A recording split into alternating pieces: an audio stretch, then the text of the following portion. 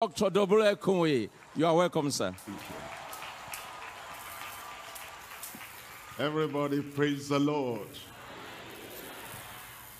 I said, praise the Lord.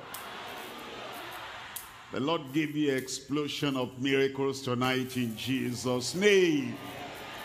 Father, we thank you for this hour. And we thank you for the great expectation of your people here and all over the world. We're asking, Lord, as we read your word, hear your promise, touch your power, we pray miracle will happen in every life. Miracle of salvation, of healing, of deliverance, of total supernatural freedom in every life tonight, in Jesus' name. Confirm your word in every life. In Jesus' name we pray. God bless you. You can sit down. Tonight we'll come once again to reveal another aspect of the supernatural freedom. Tonight I'm talking to you on the full price paid for our all-round freedom. Freedom all round in every area of our lives.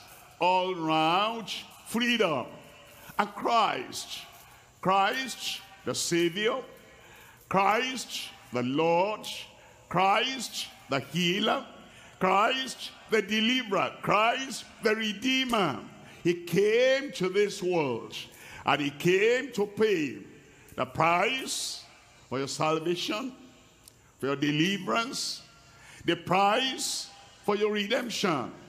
And we're told in 1 Peter chapter 1, verse 18. In 1 Peter chapter 1, verse 18, for as much as ye know that ye were not redeemed, purchased with corruptible things, as silver and gold, but from your vain conversation, received by tradition from your fathers, from our fathers, grandfathers, great-great-grandfathers, all the way back to Adam. Because he and Eve gave birth to the rest of the world. They failed. They got into bondage. Oppression came. Sickness came. When they were created, there was no sin. There was no sickness. There was no sin. Therefore, there was no pain. There was no sin. Therefore, there was no satanic affliction. Sin came in. And sin drew all those consequences. And we were actually in bondage to sin, in bondage to sickness, in bondage to Satan. And to be free, we need someone to come and pay the price for our guilt, for our condemnation. And he paid the price, the total price. And he did everything there is to be done, everything expected by the Heavenly Father. And because of that, he has now paid the full price for our freedom, all round freedom. Freedom from sin, freedom from sickness, freedom from Satan, freedom from condemnation, freedom from corruption, and freedom from all the consequences of our evil. Look at verse 19. In verse 19, but with the precious blood of Christ, as of a lamb, without blemish and without spot. As I've said tonight, we're looking at the full price for our all-round freedom. I'm talking about you. The full price for your all-round freedom. Make it Personal. After me, say the full price paid for my all-round freedom. There's nothing disturbing your freedom tonight. You're free in Jesus' name. Three things we're looking at before we pray. Number one, the great price of redemption from the ancient furnace. Ancient furnace, the furnace of affliction, and the furnace of condemnation, and the furnace of the manifestation of the evil power of the devil. Ancient, as old as Adam. And then it went through all over the world, in every race, in every country, in every generation, that ancient furnace in which we have been suffering. Tonight, your freedom has come. The great price of redemption from the ancient furnace. Number two, the godly passion in repentance towards assured forgiveness. When God reveals to us that we have offended him, it's like the person you love and the person who loves you so much and is the source of all revenue in your life, is responsible for everything good in your life. And all of a sudden, you look at his face and he frowns. And you say, I sense something has gone wrong. He said, you have offended me. And you caught the cord of fellowship. And you separate yourself from me. And what you have done is like a dagger in my heart that brings the passion of sorrow, the shame, the sorrow, and the feeling you have within you. And in sorrow, in passion, you crumble on your knees and you repent and you say, I am so sorry to wound a loving heart like yours. That's repentance. Many people don't understand repentance. They are dancing, I'm repenting. That's no repentance. They are smiling, I'm repenting. That's no repentance. You put a dagger in the heart of love of the Almighty God. And you said, see what you've done. Heaven is sorrowful. God is sorrowful, and the Lord Jesus is sorrowful, and the angels hang their head because mortal man has offended God, and he put a dagger in the heart of the love of God. You're sorrowful. You have the godly sorrow, the godly passion in repentance towards assured forgiveness. Number three, the guided path to recovery through active faith. The Lord guides you, says, yes, I love you still, and I want your sins all forgiven. That's why I sent the Lord Jesus Christ, my only begotten Son, to pay the price and to die for you and to bring you back into fellowship and relationship with the Almighty God. The guided path to recovery through active faith. Look at number one. Number one, the great price of redemption from the ancient furnace. Look at the price. We're looking at Psalm 49, reading from verse 7. It says, none of them can by any means redeem his brother. None. No king, none. No emperor, none. No man, none. No religious founder, none. And there's no denominational head, none. There is no man, there is no woman on earth, any generation that can redeem his brother, nor give to God a ransom for him. Nobody could have paid the price.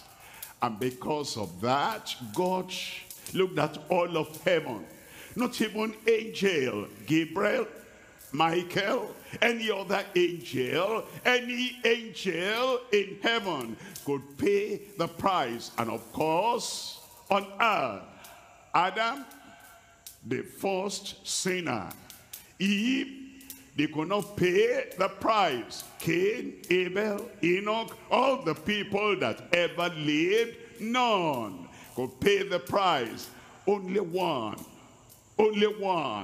the only begotten Son of God in heaven, the Lord Jesus Christ. That's why he came, because nobody could pay the price for your freedom from the ancient furnace. Look at verse 8. In verse 8 it says, for the redemption of their soul is precious, so deep, so great, so precious that no one could pay for it, and it ceases forever. But now God, seeing us in that furnace of affliction, and you know, furnace had different grades and categories. There was the Egyptian furnace, there was the Babylonian furnace, and everything going on. Even the same furnace has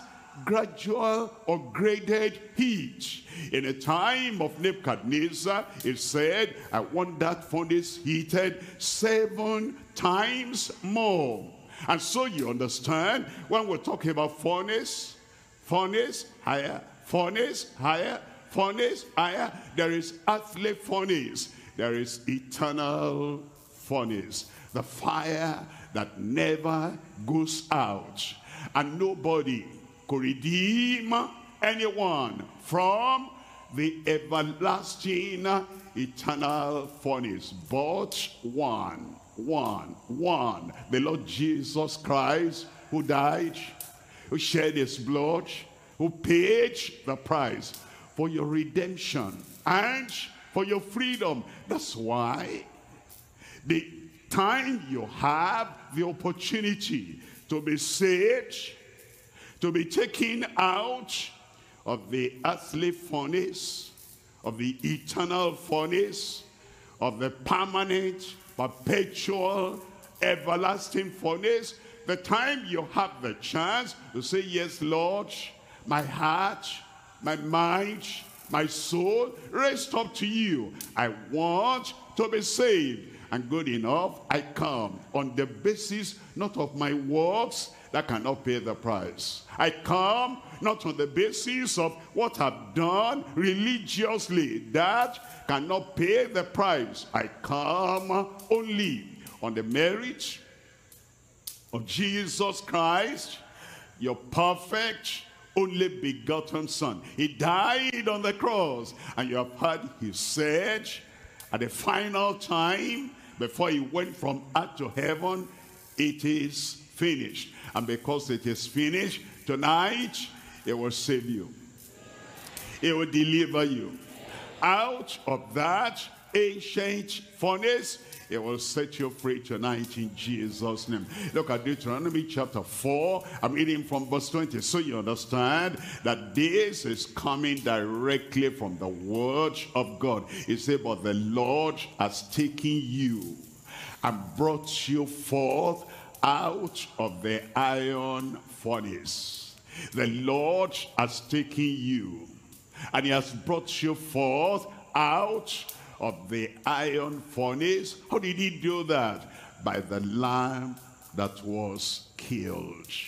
The lamb representing Christ. Until Christ came, behold the Lamb of God. And when I see the blood, I will pass over you. The blood of the Lamb. The blood of the Lamb. Not silver or gold, not the works of man, not the efforts of man, not turning over a new leaf, only the blood of the Lamb took them and brought them out of the iron furnace, even out of Egypt, to be unto him a people of inheritance, as ye are this day. As ye are this day. When you come out of that ancient furnace, then you belong to the Lord, and you will not be in captivity anymore in Jesus' name. Look at Jeremiah chapter 11 verse 4. In Jeremiah chapter 11 verse 4, it says, which I commanded your fathers in the day that I brought them forth out of the land of Egypt, from the iron furnace. From the iron furnace. It was that ancient furnace. Egypt was an ancient country, ancient nation, and they had that ancient furnace, and they were to be tormented. They tormented the people, they put them to rigor, and they made them to suffer. And it's just the earthly representation of the eternal furnace awaiting every man and every woman. And that eternal furnace will torment the soul, will torment the spirit, will torment the body. And those who have gone there, we heard from one of them when he said, I am tormented in this flame. I am tormented in this furnace. I'm tormented in the eternal, forever burning lake of fire that burns with sulfur and burns with fire and brimstone. And the smoke of their torment ascendeth up forever and ever. And they had no rest day nor night. Anyone that refuses to be brought out now and to be redeemed and to be saved.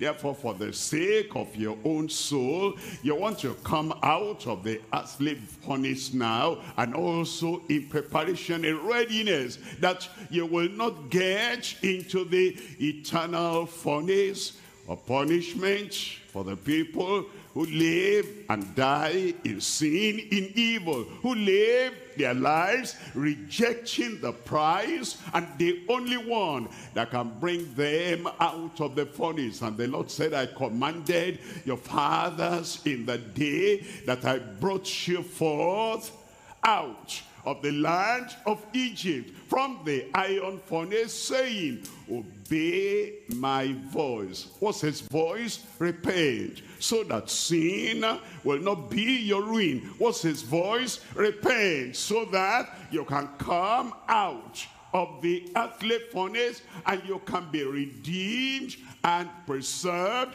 and taken away from the gate of the eternal furnace. Obey my voice and do them according to all which I command you, so shall ye be my people, and I will be your God. God lives in heaven. When you are saved, when you accept the prize that takes us out of the ancient furnace, then you come to be a child of God, a son of God, a daughter of God, and you live with God forever and ever in heaven. If you don't, if you reject the prize, if you reject the Christ, if you reject the Savior, if you reject the opportunity of being taken away and being forgiven of your sin, then you'll go to the other side forever and ever, and that is the everlasting eternal furnace. Once somebody gets there, he cannot come out, cannot say, now I realized my mistake when I was on earth. I didn't respond to the price that was paid for me, and I lived carelessly. Somebody told me, an evangelist told me, a preacher told me, but I thought it was idle tale. Therefore, I didn't accept. Now I'm ready. It's forever gone. Once a man's die, it says there is this a final verdict. A man dies and he has rejected salvation until his death. is forever sealed. But today is the day, the opportunity you have to say, I will seek the Lord while he may be found. I will call upon him while he's near. I turn away from my wickedness and from my foolish thoughts, and I return unto the Lord. And then he pardons you. He will abundantly pardon. We're looking at Isaiah chapter 48, and I'm reading from verse 10. Isaiah chapter 48 verse 10. It says, behold, I have refined thee, but not with silver. I have reformed you, and the price is not the price of silver. All the money in the world, all the money in all the banks of the world cannot redeem your soul. That's why Jesus said, what shall it profit a man if he gains the whole world? If you were to have all the money in all the banks of the world, it will not redeem your soul. It will not set you free. If you were to be so prosperous that your wealth is greater than the wealth of the whole of your continent, not only of your country, if you were to be so wealthy as to have all the wealth of your continent, all that still will not redeem your soul, because it says, behold, I have refined thee, but not with silver. I have chosen thee in the furnace of affliction. He took us out. He brought us out. He redeemed us from the furnace of affliction. And it's good we listen to him, because he is the only one that determines the price of our redemption, the price of our freedom. And he wants to set us free from the ancient furnace. Tonight, the opportunity is yours. It will set you free. It will take you out of that iron furnace, out of that ancient furnace, and by implication, out of the eternal furnace, awaiting the people that reject the price of the Almighty God. Look at verse 18. In verse 18 it says, oh, that thou hadst hearkened to my commandments, then had thy peace been as a river, and a righteousness as the waves of the sea. When you listen to the Lord, and it says the path of sin leads to affliction and leads to the furnace. The path of transgression leads to earthly and eternal furnace. The path of sinfulness leads to burning, and burning forever in hell fire. The way of the transgressor is hard. The affliction is unbearable. And then he said, oh, that they had hearkened unto my commandments, then had their peace been as a river, and thy righteousness are the waves of the sea, and the peace of God will reign forever and ever in your heart, in your life, in Jesus' name. We're coming to point number 2 now. Point number 2 is the godly passion in repentance towards assured forgiveness. Assured forgiveness. What do you think? How do you see that? Affliction has been there, and now the only one that can remove the affliction, he says, come, and I'll set you free. And let's say, for example, like, you know, when we were very young, you took a piece of meat from the pot, and you were chewing that, and your mother then comes in and almost begins to cry. I didn't know I have a sieve for a child.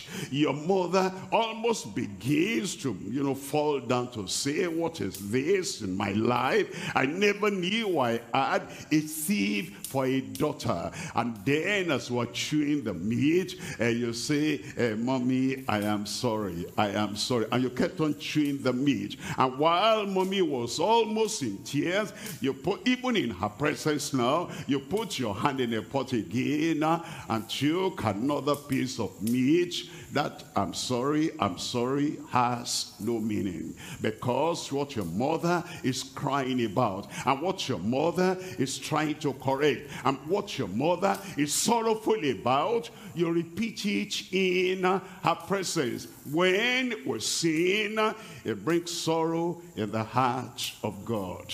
When we sin, it brings sorrow in the heart of Christ, who was nailed to the cross, who died for us. When we sin, we nail him again. It's like we're crucifying him again. And he's sorrowful. The sin that you commit, the lie that you tell, the deception you just throw out glibly, it offends the Lord. The adultery, the fornication, the drunkenness, and the smoking of whether ordinary cigarette or marijuana or whatever, it pains the Lord. And when you go into occultism, into dark, evil powers, and you join your life, a life created by God, you take that from God and you throw it to the hands of the devil, and you are in covenant with the devil, the enemy of God. It pains God to the very heart. And then God comes to you and he says, I sent my evangelist to you. I sent my servant to you to get you out of that sin. And then the evangelist preaches, the preacher declares the word of God, and he says, the Lord says, repent. And then you smile and say, yes, I want to repent. That's not repentance. And then you go back after the evening meeting, the same cult and the same gang that God says, this is an offense to heaven. You go back again to that cult and to that gang. That offends the Lord more. If you're going to repent, what it means is you realize the deadliness of sin. You realize the evil in the thing that you have done. And repentance means it shocks your heart. It pains your heart that you have gone astray, and you turn and you're passionate about it. You're sorrowful about it. And you say, Lord, I was foolish. It was terrible. I couldn't think of anyone more stupid than I was, that I could have done that against your heart of love. Your heart is broken, and then you surrender unto the Lord. Look at it in 2 Corinthians chapter 7. I'm reading from verse 10. It says, for godly sorrow worketh repentance, not godly laughter, and it's not frivolity, and it's not, amateurs. I don't know the consequence of the sin I've committed, and I just come. Oh Lord, they told not to raise up our hands. I'm raising up my hands. Are you there, God? Okay, forgive me. Forgiveness does not come that way. It says, for godly sorrow worketh repentance to salvation, not to be regretted of, but the sorrow of the world worketh death. The sorrow of the world. When you lost a car, you were so sorrowful that it almost gave you hypertension. You were so sorrowful, you couldn't eat, you couldn't drink, you almost killed yourself. The sorrow of the world. When you lost a job, you almost died, and you say, how am I going to live now? No joy, no happiness, no laughter. You lost a job. When you lost a pregnancy, you almost collapsed. How could I lose that? The sorrow of the world worketh death. But now you lose your soul and you are smiling. You lose the love of God and you are smiling. And you lose the fellowship with God and you are smiling. To you, ignorant man, ignorant woman, the card that you lost is greater than the loss of your soul. The pregnancy that you lost is greater than the loss of your eternal soul. If you were sorrowful by losing something on earth, you must be terribly sorrowful because you lose your interaction and fellowship with God. That's why it says, for godly sorrow worketh repentance to salvation, not to be regretted of, repented of, regretted of. That's what it means. And but the sorrow of the world worketh death. And as you come to the Lord and you say, Lord, now I realize this is a serious matter. I don't want to die in my sin and go to the eternal furnace. I come to you now. Have mercy on me and forgive me. The Lord will forgive you in Jesus' name. But if while your mother is looking at you and you're chewing the meat you stole, you put your hand in the pot again and put another one in your mouth, your mother will not take your plea for forgiveness serious. The same thing with God. If while you're saying, God forgive me, I have done what I shouldn't have done. I have not done what I should have done. Forgive me. And after the church service, forgive me, I have done what I shouldn't have done. You go back to the same thing again. The Lord does not count such people serious, and God does not waste his time or waste his love upon the people that want to keep on sinning and saying, forgive me. He counts them serious. They want forgiveness, they want salvation. When they are sorrowful for their sin and they turn away and they say, never will I allow anything to get me back to that dungeon again, and the Lord will have mercy on you. Look at 2 Peter there, chapter 3. I'm reading from verse 9. 2 Peter, chapter 3, we're looking at verse 9. It says, the Lord is not slack concerning his promise, that Christ is coming back, that the world is going to end, and that the world will go up in fire, and that God is going to make a new earth and a new heaven. The Lord is not slack concerning his promise, as some men count slackness, but his long suffering toward us, not willing that any should perish. If Christ had come last week, where would you be today? If you have not been saved, you'll be forever lost. That's why he's waiting. He said, I'll wait for another night. I'll wait for that boy. I'll wait for that girl. I'll wait for that man. I'll wait for that woman. It's not slack. Christ could have come, but because of you, he says, I'll wait. Tonight, I'll give him another chance. Tonight, I'll give her another chance, because he is not willing that any shall perish, but that all shall come to repentance. And as he is calling upon you today again, and he's saying, now seriously, now in a sober way, now wholeheartedly, come out of your sin and come to the Savior. Tonight, you will respond in Jesus' name. Amen.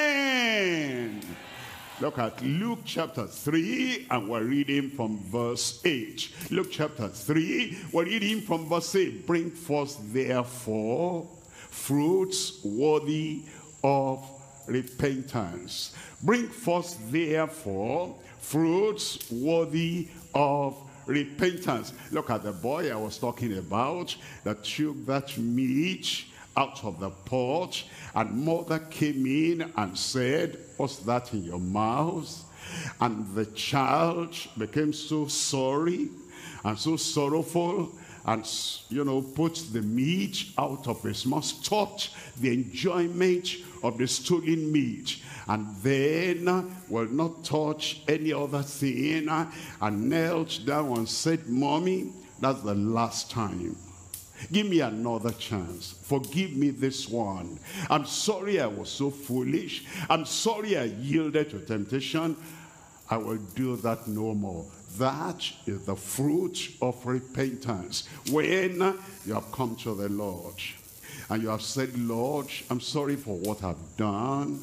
I went the evil way. I went the wrong way. I went there in the night, and I did that thing in the night. I went that under cover of darkness, and I did that foolish thing under cover of darkness. I did that thinking nobody will ever see. But I can see that you up there, you see everything down below here. Truly, honestly, wholeheartedly, from the depth of my heart, I turn, I repent. That is the passion, the godly feeling, the godly pain he wants you to have because of what you've done. And it is when you don't go that direction again. That is the fruit of repentance. Bring forth, therefore, fruits worthy of repentance, and begin not to say within yourselves, we have Abraham to our father. You know, Abraham called that fellow in hell, he said son. He called him son. Physically, naturally, a Jew called him son, but he was still there. And Abraham could not help, could not get him out. Once somebody gets there, forever, forever, the fellow is lost. And don't begin to say, we have Abraham to our father. For I say unto you that God is able of these stones to raise up children unto Abraham. He has the power to convert the people that have stony hearts and make them tender children of Abraham. He has the power to convert the people that have the stony heart of unbelief and give them the trusting heart of faith. God has power to turn all these tools. He has the power to turn the stubborn mind and turn that into a saved soul. As you come to the Lord and you say, Lord, here I am. I want your salvation, and I want it so deeply and so honestly that I turn away from all the evil in my hand. God is able. God is able.